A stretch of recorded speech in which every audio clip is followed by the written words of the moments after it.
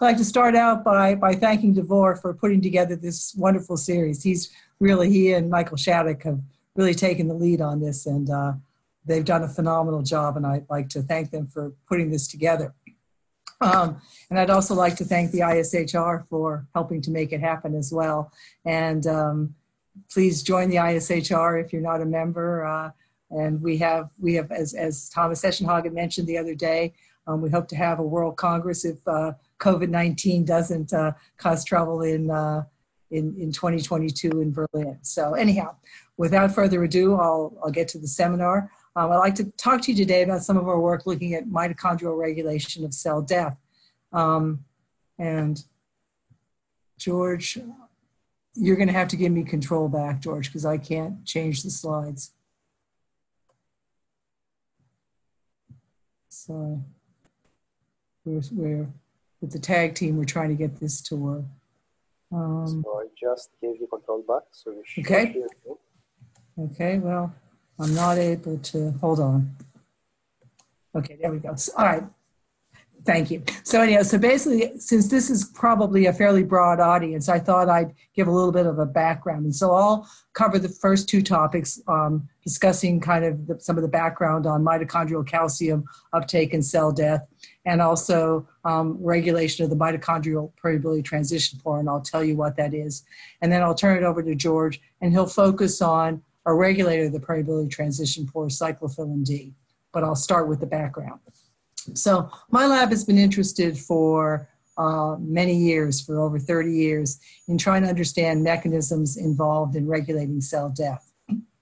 And one of the mechanisms that it plays a key role in activating cell death in the setting of ischemia reperfusion injury is an increase in cytosolic calcium. And this was proposed about 25, 30 years ago, that one of the main mechanisms initiating death was this increase in cytosolic calcium. And we showed using NMR methods that there was indeed an increase in calcium which occurred during ischemia. But we were interested in trying to intervene to block this increase in calcium, and so we needed to know the mechanism responsible for the increase in calcium. And the hypothesis at the time was that there was an increase in lactic acidosis and therefore an increase in protons. And this increase in protons stimulated sodium proton exchange, and that led to an increase in sodium during ischemia, which we could measure with these NMR methods.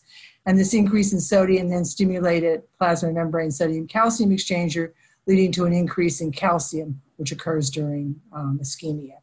And to further test this hypothesis and to show that this increase in calcium was indeed important in initiating cell death, we did experiments where we added sodium proton exchange inhibitors. And when we did that, we largely blocked the increase in sodium and attenuated the increase in calcium, and this was cardioprotective. We had improved recovery of function and smaller infarcts. So this suggested two things: that this pathway, the sodium proton sodium calcium exchange, played a major role in bringing calcium into the heart and initiating cell death, and then if we were able to block it, we could reduce cell death. In point of fact, there was a large clinical trial, a Guardian trial, where they treated a large number of patients with sodium proton exchange inhibitors. But unfortunately, in the setting of ischemia reperfusion injury, this wasn't protective. And it's fairly obvious in terms of looking at the preclinical data why that might be, because you can see this increase in sodium and increase in calcium occur during ischemia. So if a patient comes in and they've had a heart attack and you treat them with a sodium proton exchange inhibitor, unfortunately the horse is already out of the barn. You already have the increase in sodium and the increase in calcium. So not surprisingly, this wasn't protective, at least in the setting of ischemia reperfusion injury. So this then led the field to say, okay, what is calcium doing? Can we work downstream and inhibit some of the detrimental effects of calcium? And so the question is, why is an increase in cytosolic calcium detrimental? And some of the current thinking is that calcium enters the mitochondria and the mitochondrial calcium uniporter and activates a large conductance channel in the inner mitochondrial membrane known as the permeability transition pore. And so I'll tell you a little bit about this permeability transition pore, which I'll refer to as the PTP. This pore has been well studied in isolated mitochondria, and people have shown that an increase in mitochondrial matrix calcium or reactive oxygen species can lead to opening of this PTP.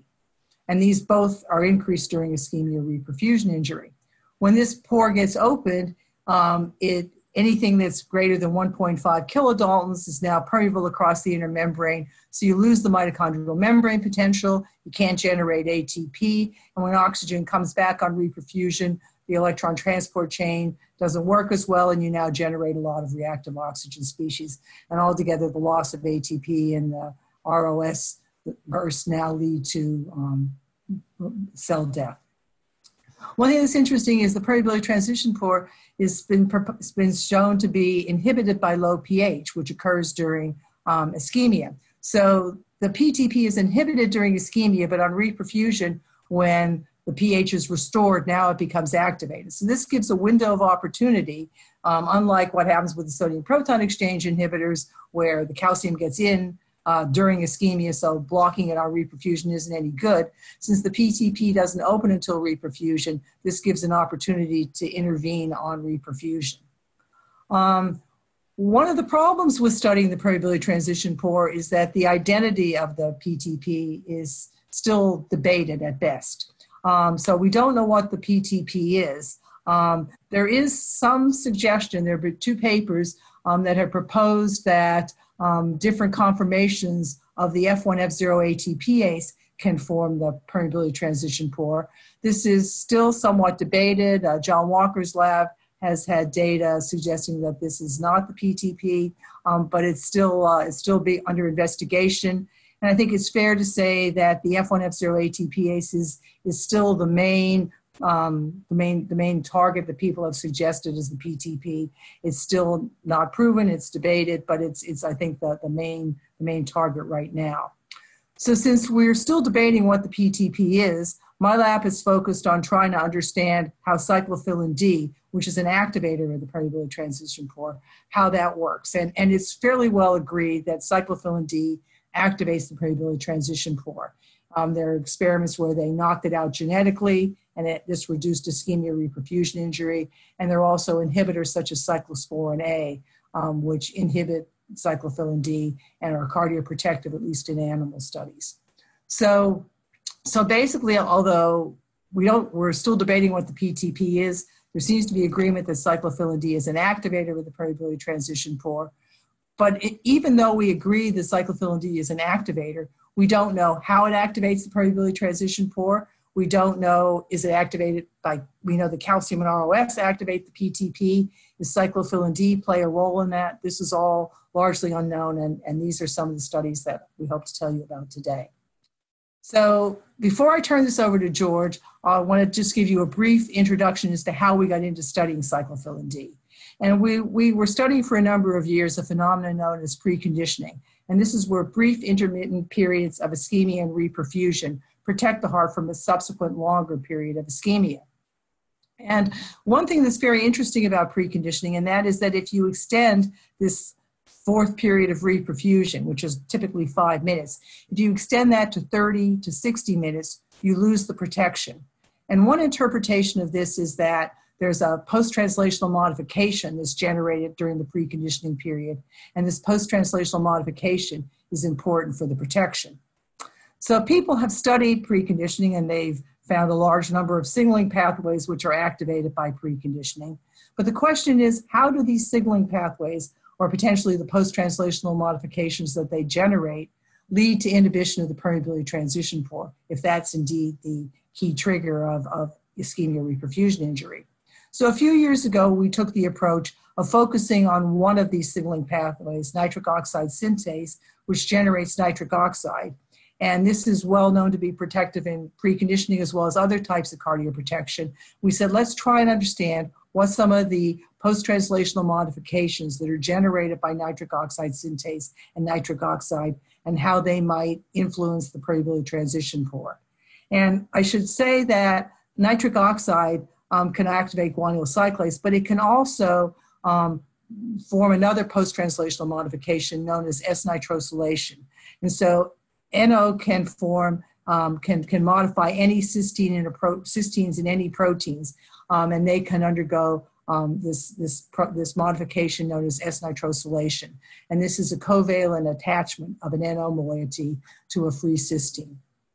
So a number of years ago, Mark Core wanted to understand what proteins could be S-nitrosated with preconditioning. And so he took a perfused heart and he took a preconditioned heart and did some proteomic methods to look at proteins that were S-nitrosylated. And we find at baseline there were about 27 proteins that underwent S-nitrosylation. But if we preconditioned, we got about 50 additional proteins that underwent S-nitrosylation. And when we looked to see what these proteins were, one that particularly caught, there were a number that are of interest, but one that particularly caught our eye was cyclophilin D. And from our proteomic methods, we knew that it was cysteine 202, it's 202 in humans, 203 in mice, that was the cysteine that was S-nitrosylated. So we went ahead and used CRISPR-Cas9 to make a mouse where we mutated this cysteine to a serine in all the cells in the body, the cyclophilin D, this cysteine 202 to a serine.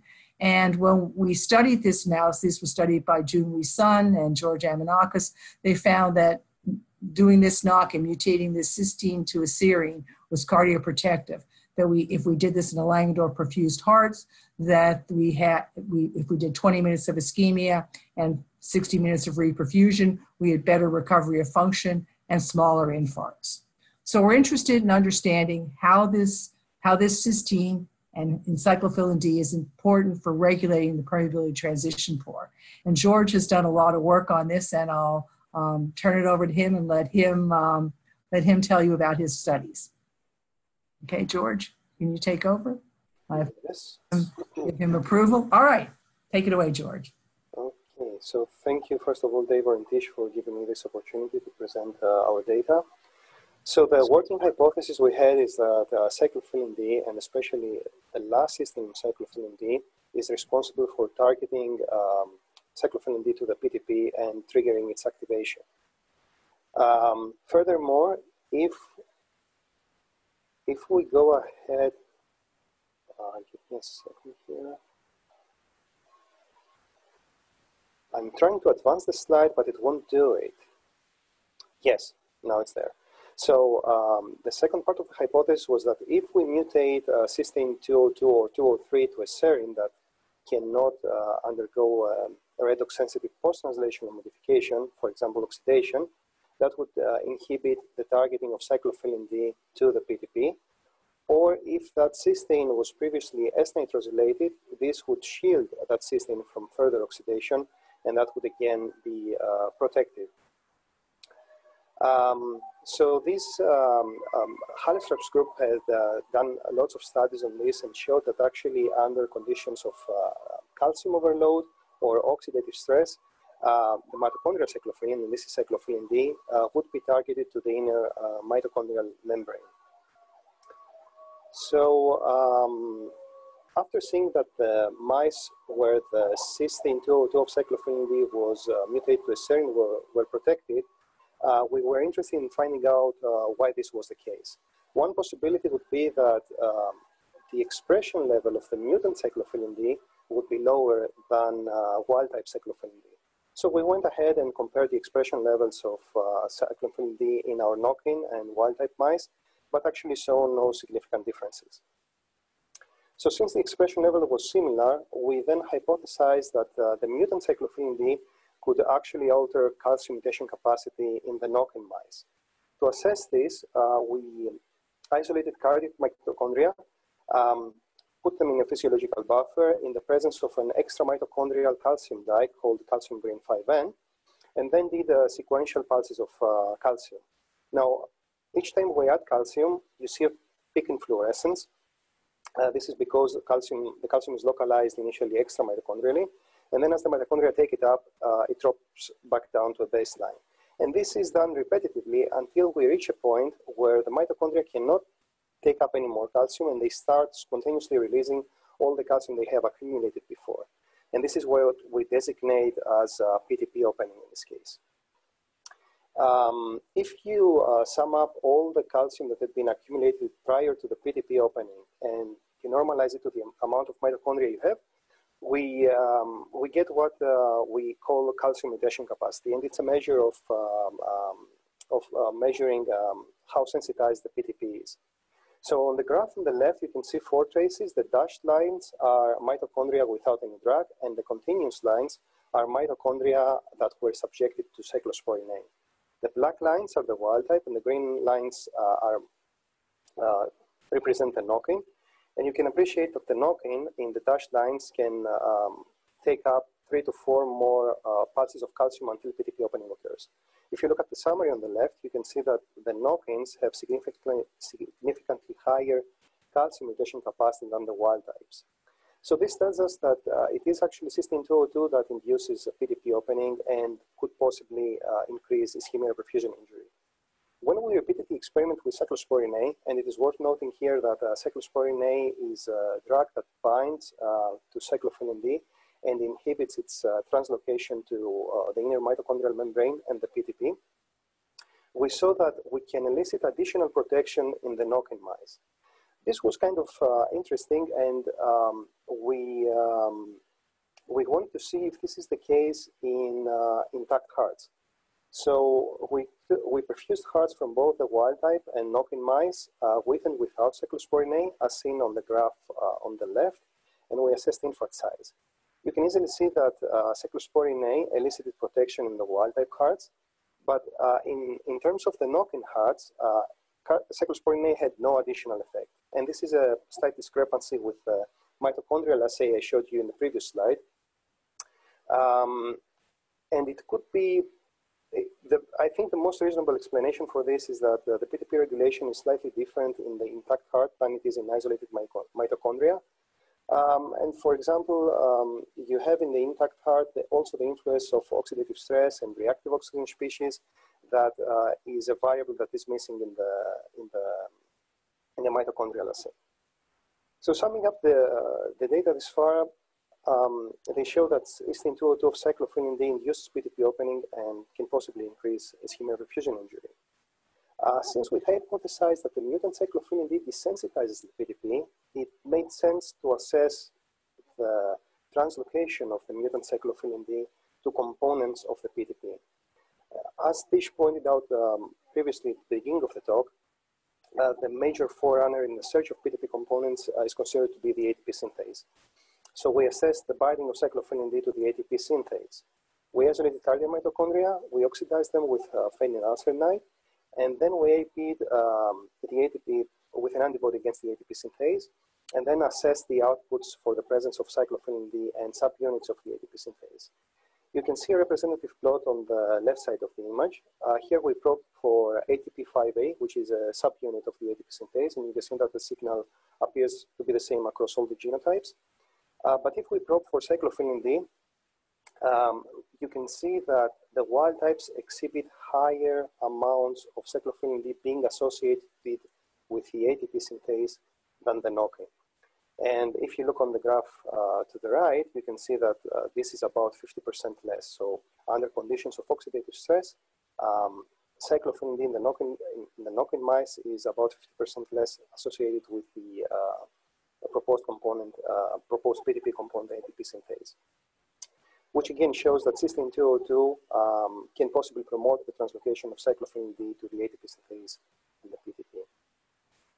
So the data go along with our working hypothesis that it is possibly a post-translational modification of cysteine 202 or 203 that targets it to the PTP, possibly oxidation. And if we mutate that cysteine to a serine that cannot be oxidized, then the targeting of cyclophilin D to the PTP is inhibited. Or if that cysteine had been previously S-nitrosylated, it's shielded from oxidation and the targeting is also inhibited. At this point, we considered that there might be crosstalk between different post-translational modifications on that cysteine, and we considered another PTM called acylation. Now, acylation, or commonly referred to also as palmitylation, refers to the covalent attachment of a fatty acid, most commonly palmitate, to the free thiol group of a cysteine on a protein. We also noticed that cysteine 202 matches an acylation motif, and we decided to assess acylation of cyclophilin D. To do this, we used a commonly used method called AcylRAC. RAC stands for resin-assisted capture. And briefly, we start with our lysates that contain our protein of interest on which some of the cysteines are free, depicted here by SH, or some of them have attached to them a fatty acid. And then we proceed by blocking the free cysteines with N-ethylmalamide, and this is irreversible under the conditions in which we run the assay. The next step would be to add a malt-reducing agent called hydroxylamine that strips off the fatty acids from the acylated cysteines. And now we use a resin to capture the free cysteines that were previously acylated. And then after doing washes, we lose the NEM modified cysteines and we are left with those on the resin that were previously acylated. And then we can assess the areates by running Western blots. So for the next part of the talk, I'm going to be showing two blots for each experiment. The inputs that would represent the sample, the lysate as it is right before running the ISHR, and the outputs that represent the sample that has been enriched in acylated proteins. So it is worth noting before going further that in the mouse cyclophilin D, there are 6 cysteines. 4 of them are preserved across species, and the last cysteine, cysteine 202 in mice or 203 in humans, is preserved. Is also one of the preserved ones. So we were interested in seeing which one of those cysteines is the main acylation site. To answer this, we perfused hearts from both the wild type and the knock-in mice, and this is baseline perfusion without any ischemic stimulus. And we, at the end of the baseline perfusion, we took them, ran the ACIL-RAC, and assessed them in the presence of acylated cyclophilin D. And as you can appreciate from the plot, the knock-in mice exhibit about 60% less acylation of cyclophilin D, which tells us that cysteine 202 is possibly the main acylation site of cyclophilin D.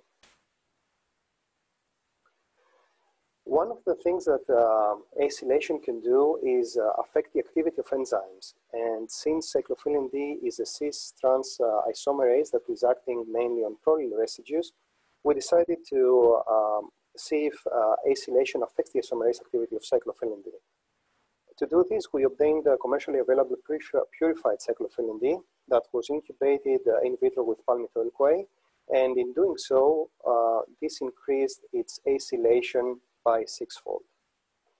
And then we went on to assess its catalytic activity by using the standard enzymatic assay.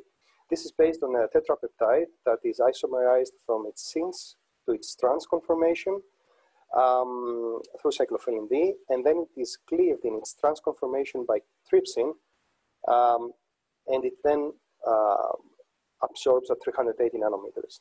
An interesting fact about this reaction is that it can also take place without the presence of cyclophilin D, and this is depicted by the black line in the middle graph.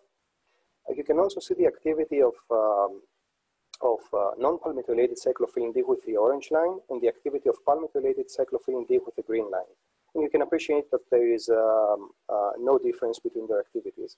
If you also look on the graph on the right, you can see that the DMSO-treated cyclophilin D and the palmitoyl-CoA-treated cyclophilin D do not have different enzymatic activity. It is also worth noting here that the previous data from our lab have shown that the mutation of the last cysteine to a serine also doesn't affect the isomerase activity. So what are the possibilities then? It can be that acylation and nitrosylation compete for the same cysteine and cyclophilin D, and they might either synergize or have opposite effects.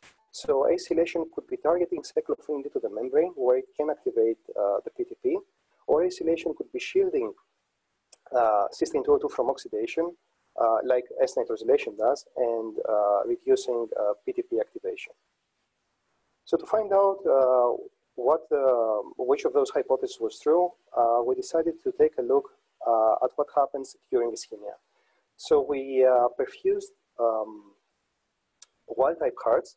A set of them was baseline perfused for 20 minutes, and then in those hearts, the ACIL-RAC was run to assess the presence of acylated cyclophilin D. And in another set of hearts, we subjected them to global ischemia for another 20 minutes. And at the end of ischemia, we ran the ACE rack and assessed the presence of acylated cyclophilin D. And as you can appreciate from the outputs, the hearts that were subjected to global ischemia exhibit less acylated cyclophilin D than the control hearts. And if you look on the graph on the right, it's about 50% less. So this tells us that cysteine 202, the acylation of cysteine 202 is downregulated during ischemia.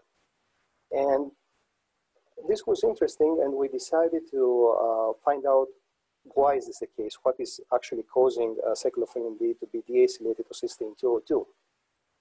To answer this, we considered two hallmarks of ischemic injury, the calcium overload, as Tish mentioned at the beginning of the talk, and mitochondrial uncoupling. And we tested those conditions in isolated cardiac mitochondria.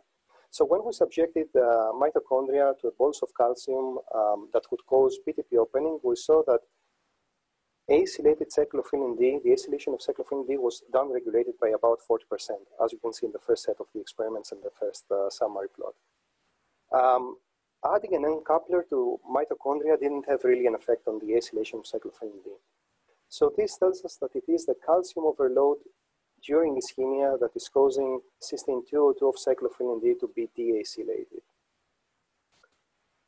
Now, everybody knows that calcium can activate the PTP, but the exact mechanisms behind these are largely neglected in the literature.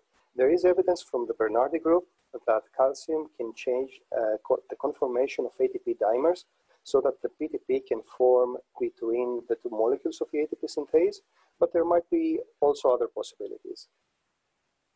The data I just showed you suggests that under baseline conditions, cyclophilin D is acylated on cysteine 202, and this possibly prevents the interaction with the PTP, whereas under ischemia, the rise in calcium, matrix calcium, deacylates cyclophilin D on the last cysteine, so that cysteine is now free. And in the first minutes of reperfusion, it can be oxidized through the influence of reactive oxygen species that in turn would target cyclophilin D to the PTP, or in case there is a NO donor present, that cysteine can be nitrosylated and the targeting of cyclophilin D to the PTP would be prevented. And at this point, I would like to give the speech back to Tish for the remaining part of the talk. Okay, so can you hear me now? Yes. So George has, let me see, can I drive the screen back? Can you just go to the next slide, George? I don't seem to have control of the screen. There it goes. Okay, so George has shown you that cyclophilin D can undergo S-nitrosylation, oxidation, and palmitylation at cysteine 202. Other people have shown that cyclophilin D on different sites can undergo other post-translational modifications such as acylation or phosphorylation. So cyclophilin D seems to be able to integrate signals from many different pathways, and this can regulate its activity or its location or somehow we think is involved in integrating these different pathways into regulating the permeability transition pore. But the question really is, I think most people do not think that cyclophilin D's main goal, main function in the mitochondria is to activate the PTP. We think it has a day job. And the question is, what's the day job of cyclophilin D?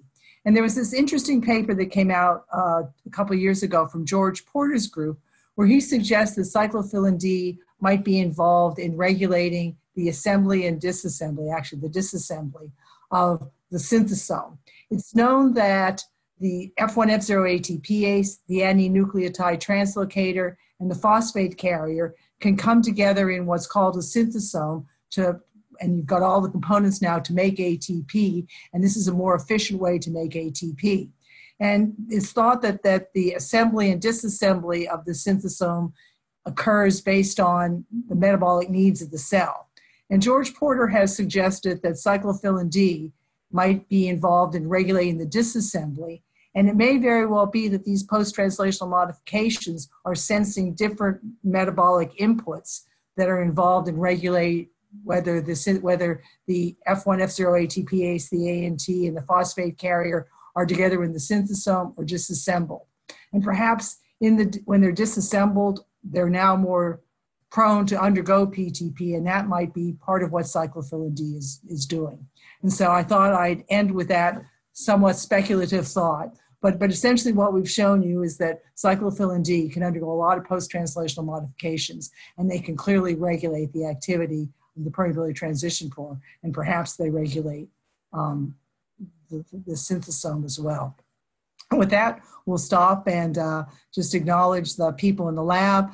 George obviously did most of the work, almost all the work that he did all the work he talked about. Junwei's son has been, he's a staff scientist in the lab, who's the guru on S-nitrosylation, and he worked with George, as did Maria Ferguson. And these are other people in the lab who are working on other projects we didn't talk about today. And we also have a number of collaborators that have been involved in this project. With that, we'll stop and take any questions that people have. Let me see, I have to go see if I can. All right, so there are some questions here. Okay, so, all right, so Constantino. As calcium is known to activate mitochondrial dehydrogenases, is there anything about the transient extreme NADH, FADH2 accumulation prior to inhibition of mitochondrial of the PTP? I don't know, George, you wanna unmute? We can sort of take these together.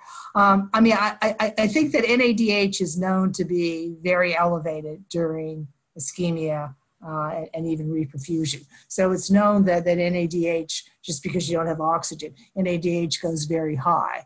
And I guess the question is this involved in PTP formation?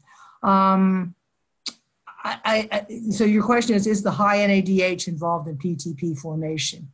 I'm not aware of, I mean, there were some data suggesting that the redox state could be involved in it, but I'm not sure specifically with NADH. George? I don't think that either. I mean, this is a greatly, I think, neglected part in the literature too, that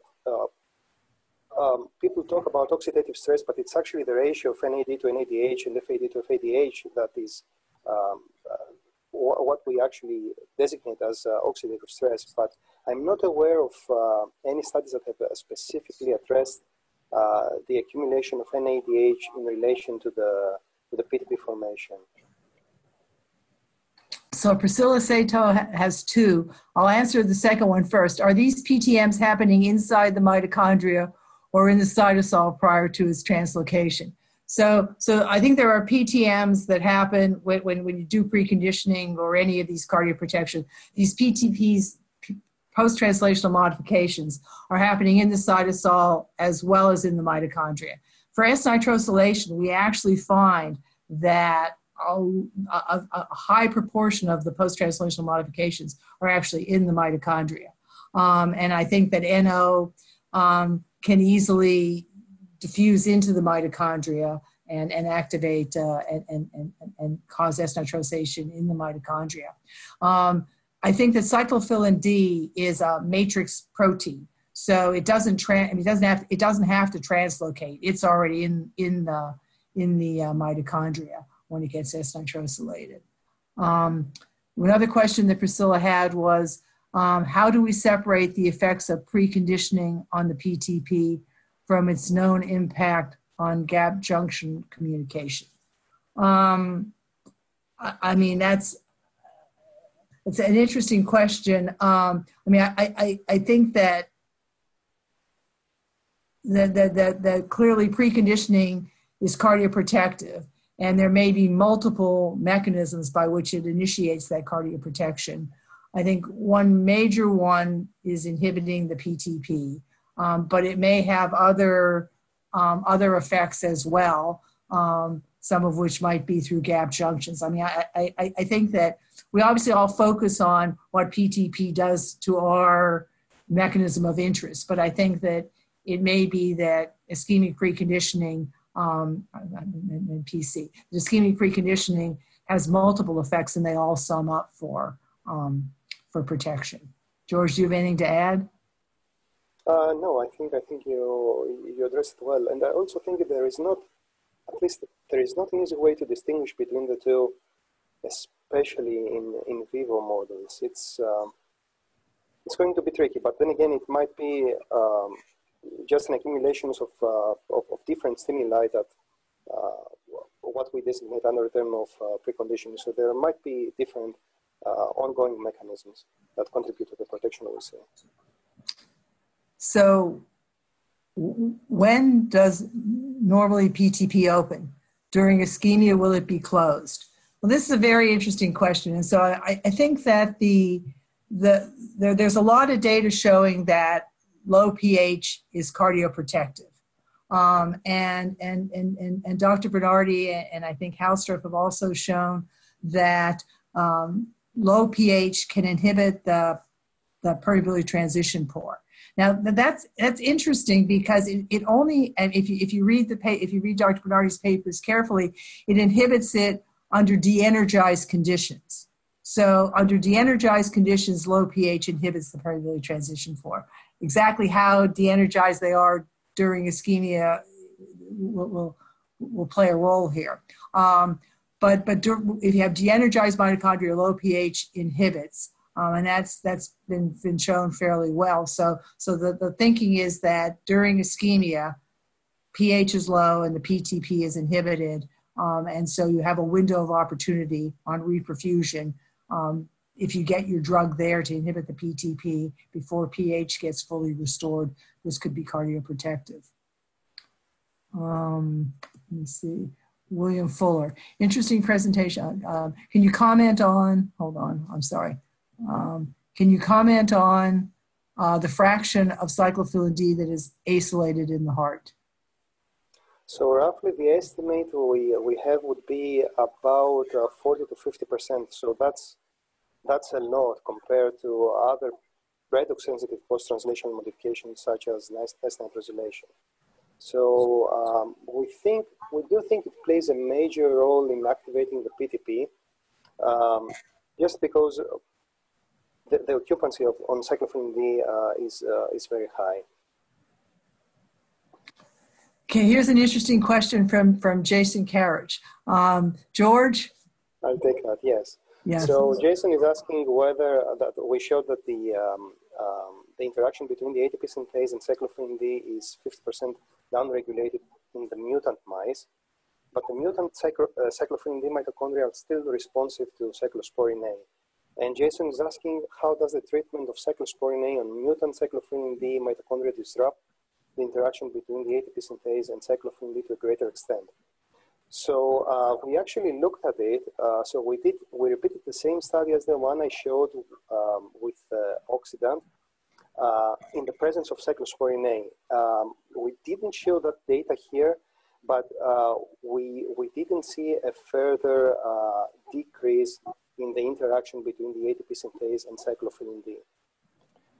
And again, I think the reason we saw that discrepancy, that we can elicit additional protection in the knock-in mitochondria with cyclosporin A, I think this has mainly to do with the fact that we omitted or didn't take into account the influence that reactive oxygen species have, or oxidative stress has on those mitochondria.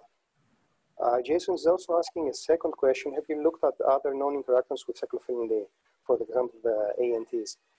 This is a great question. It probably makes sense to look at them too, and I mean the debate on core components of the PTP is great right now, and people even suggest there might be two modalities of the PTP. So I think it does make sense to look at other known interactions with cyclophilin D, and yeah. Yeah, that's a great question. That's something we should do. Yeah. There's another question. Are chloride channels involved in mitochondrial cell death?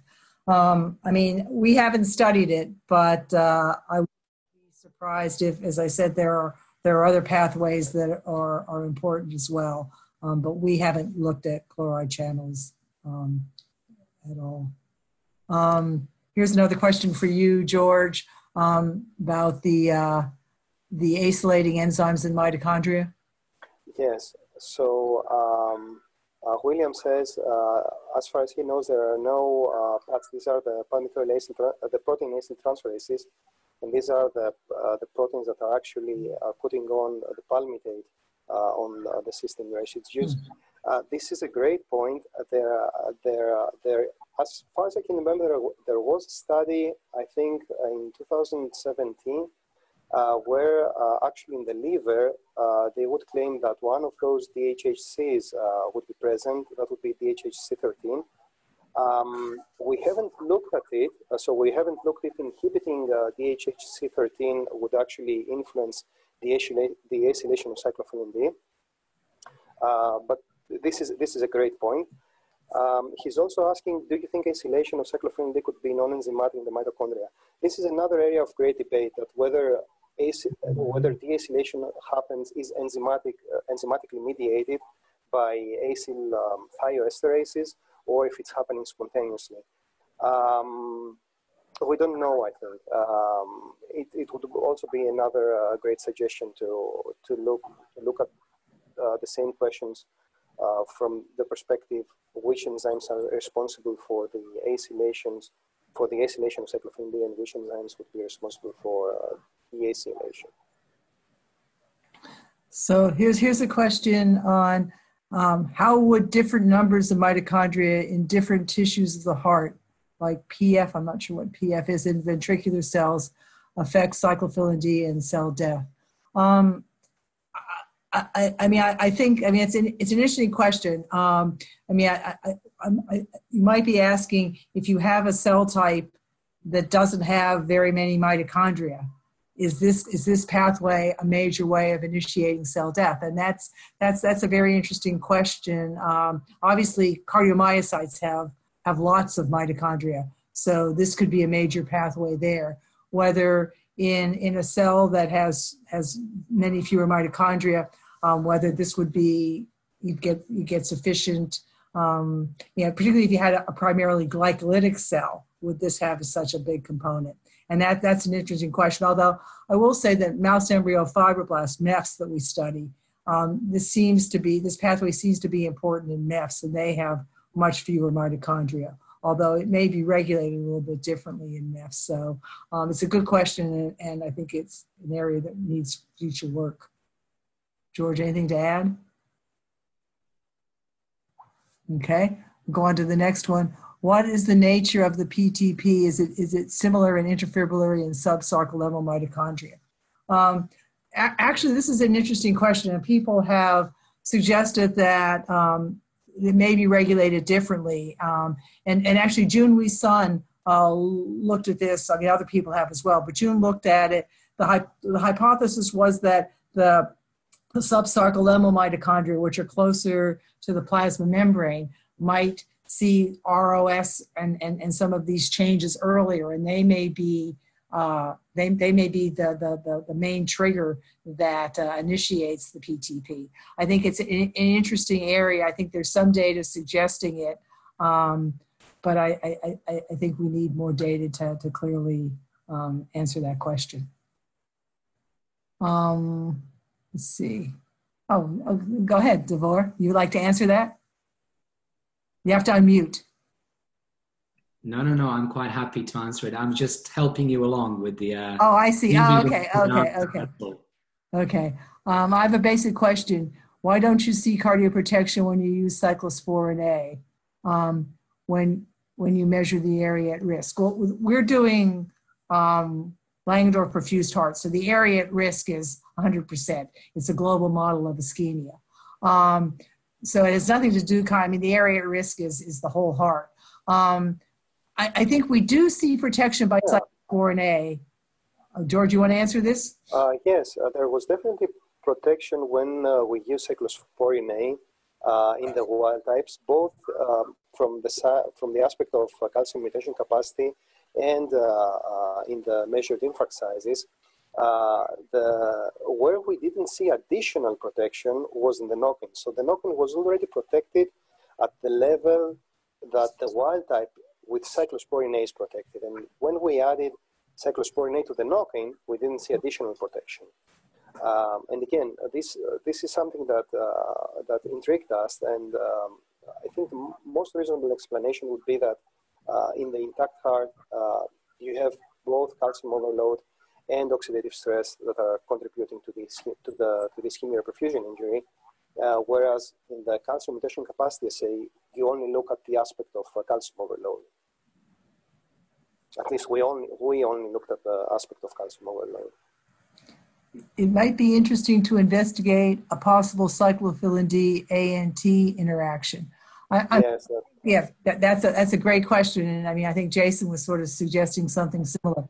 I mean, clearly cyclophilin D has, at least there's lots of data in the literature showing that it interacts with ANT, and I mean, as we talked about at the end, kind of with the synthesome, and Jason and Jeff Mulkinton have data suggesting that the adenine nucleotide can also form a pore, and it may be there are multiple pores, and that's a great question, and it's something we need to do. Is the use of acyl donor molecule a potential therapeutic strategy? I'm sorry, I moved that. For the treatment of heart failure papers. There are some approved molecules that act in that way. George, you want to? Well, it is an interesting idea. I should point out that the study we did was mainly focused on ischemia perfusion injury, and there might be implications in the treatment of heart failure. So some of the mechanism might apply to it too, but we need to do more experiments to find out what is the case in heart failure models.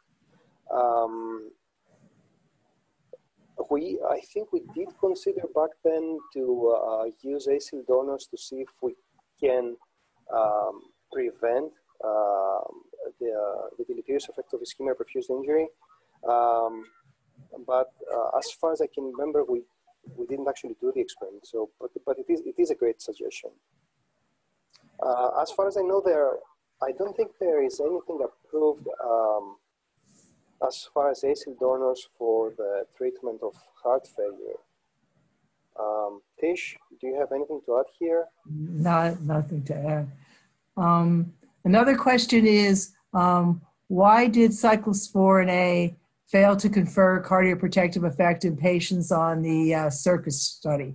And this is a very interesting question. I mean, in most animal models, people find that cyclosporin A is protective. And in the first proof of principle trial, it was protective, but in the larger trial, it was not protective.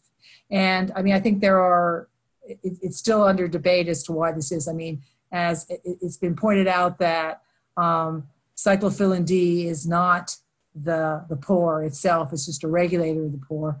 And perhaps the regulation is different in, these PTMs can regulate it. Perhaps the regulation is different in the in patients with comorbidities. There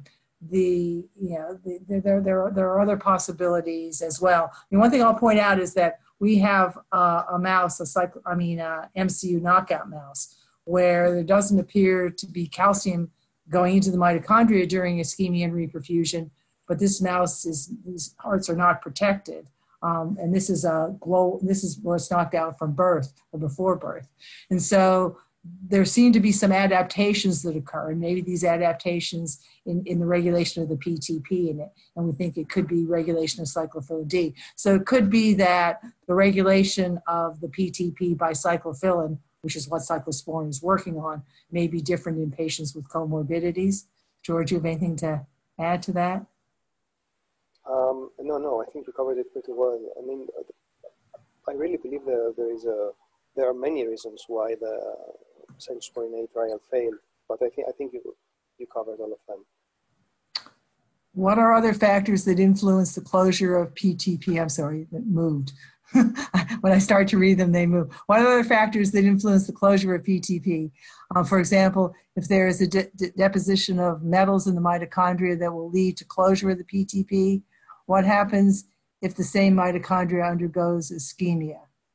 I'm not 100% sure I totally understand the question, but so the question is, what leads to closure of the PTP? I mean, there can be transient opening and closing of the PTP, but I think in ischemia reperfusion, I think the thinking is that it's a more sustained opening, and that once it opens, it doesn't close. So I think you can have kind of transient openings where maybe you just have a few mitochondria that open, and it doesn't propagate throughout all the mitochondria. But in ischemia reperfusion, I think the thinking is it opens and it's a sustained opening, which leads to the death of the cell. So can I just quickly just jump in and I mean, obviously the questions will keep coming. So is there a time? I mean, you've been absolute troopers because you've answered 17 questions already, and actually people haven't dropped off yet. We've still got most of the audience here, so you're clearly doing really well. But so, do you want to keep going, or do you want to, answer a few more and then? We'll answer a few. We'll cut it off at one. Is that so? We'll answer a few more. Have you looked? Is that okay? Absolutely. You go ahead. Have you looked at the effect, and there were two of us, so that makes it easier. Have you looked at the effect of cyclophilin D acylation on mitochondrial function, particularly in ischemia reperfusion, mitochondrial respiration, swelling? So, it's something we very much want to do. We did. As you remember, our knock-in mouse has the cysteine, doesn't have a cysteine on 202, it has a serine. So that, and as we showed, that cannot undergo acylation. So what we did was compare the wild-type mice with the knock-in mice in terms of respiration. So we did look at glutamate, malate, ADP-driven respiration, but found no differences there. And the other thing we did on in terms of functional assays was the calcium retention capacity ones that we previously showed. So in terms of respiration, there doesn't seem to be a difference between the knock-in and the wild type, which in turn would mean that losing the acylation on cysteine 202 doesn't affect the respiration. There is also, so if you look at these mice phenotypically, how they move around, how they behave, you can't really tell which one is the knock-in, which one is the wild type, just by looking at them. Okay. Are there differences in the PTMs of cyclophilin D in young versus old, young versus aged? We haven't really looked at that. No, we didn't look at that, but as far as I can remember, we had considered the possibility that acylation might be up or down regulated with age, but it's a great suggestion. We haven't looked at it yet. And is there any evidence that NO donors or carnitine supplementation can target any PTMs of cyclophilin D? Well, certainly NO. If we give an NO donor, we get increased S-nitrosylation of cyclophilin D. But that's the only one that we've looked at. I think so. Does cyclophilin isolation affect the MCU? Well, we haven't looked at that, but we've kind of done the opposite. And George has shown, I'll let you answer. So we looked, since the main take-home message of today's talk was that calcium deacylates cyclophilin D. So a rise in calcium deacylates cyclophilin D. With respect to the MCU, we used the global germline MCU knockout mice. So these are based on a CD1 background, and previous data from Torrens lab and our lab have shown that in those mice, the basal level of matrix calcium is higher than the wild type.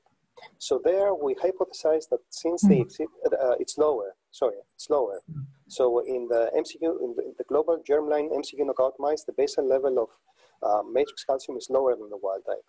So we hypothesized that if we look at the acylation of cyclophilin D in those mice, we would expect acylation of cyclophilin D to be higher. And that's really the case. So it really seems that calcium can affect the acylation of cyclophilin D. However, we didn't look at the opposite question, what you're actually asking, if cyclophilin D acylation affects the MCU. That's also a good comment. We have two questions that we haven't answered. One is the role of calcium in cardiomyopathy and heart failure. I think we need a whole talk on that. That's a big topic, and I mean the PTP may play a role, although I think calcium and heart failure is a topic that would require a whole talk.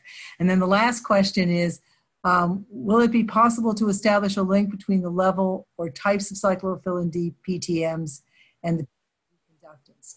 I mean, obviously that's where we'd like to go. The question is, do these PT, and do they crosstalk with each other? Does, phosphorylation trump, or does it overwhelm what we get with palmitylation? How these all interact is a great question. And it's something that we're interested in looking at to see whether they do affect the regulation of the PTP. And we're also interested in giving George Porter's data whether these PTMs regulate the activity of the synthesome, and that's something we're also interested in looking at. I think that got us through the questions. I mean, that's quite impressive. You have answered. Well, we talk fast. What is it? 25 questions in total. So thankfully you finished in time. Well, you had quite a sort of compact presentation as well, so they gave us a lot of time. So probably the people would be interested to see the results of the poll. So 98% said that they would like to see the cardiovascular webinars continue after the end of the series, which is end of June.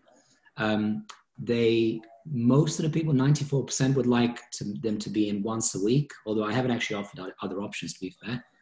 And the days of the week, most of the people voted for Monday and Friday. But we will be running more polls, so this is not the only one. So we'll collate all this at the end. And actually, I will share the results with you just in case you're interested. So the one thing that I would probably just announce is that we will have a really wonderful talk tomorrow as well. And that is by, hopefully you can see my screen. That's by Dr. Zbigniew Ksentiewicz from Queen Mary University.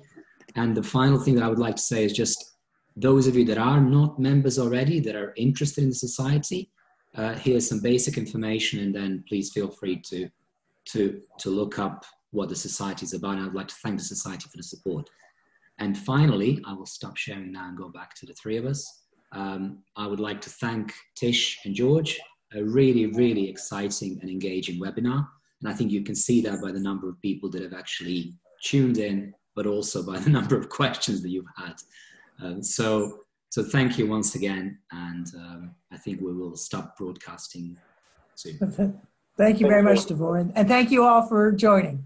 This has been fun.